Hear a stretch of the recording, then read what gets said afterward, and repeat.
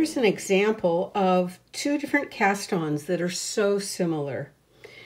This one is utilizing the long tail cast-on and alternating the colors, and this is the herringbone cast-on, where you're using a different part of the loop on your thumb. Makes a big difference in the way it looks.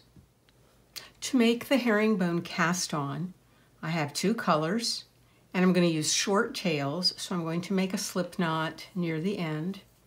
But give yourself at least 4 inches or so because you'll need to sew in those ends later. And hold the tails out of your way. And now, this is how I would do long tail. Notice that the yarns are on the outside of my index finger and my thumb.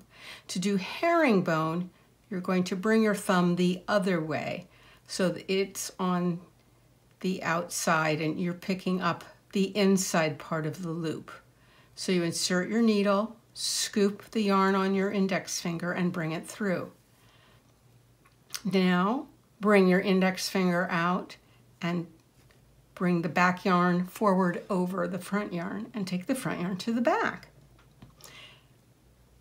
I always have to correct myself because long tail is such a habit.